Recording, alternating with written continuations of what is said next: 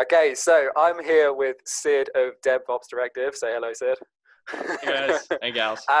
So what we've been talking about this week is portfolio reviews, and we've seen loads from kind of junior level developers interviewing other junior level developers and telling them what to do, but I've never actually seen one from someone who has a lot of industry experience. So as you may have guessed from whatever clickbaity title I've chosen for this video, Sid is a senior developer from Silicon Valley who has previously been part of the hiring process. So I'm really excited to hear what he's got to say.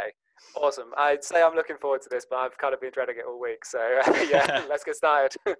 Okay, sounds good. So I'm gonna share out my screen, pull up the portfolio, and I've taken some notes ahead of time. So I'm gonna kind of walk through for each of the different projects. What are some of the things that he did well? What are the opportunities for improvement? And then we might just brainstorm sort of what he might do moving forward to make this take it to the next level.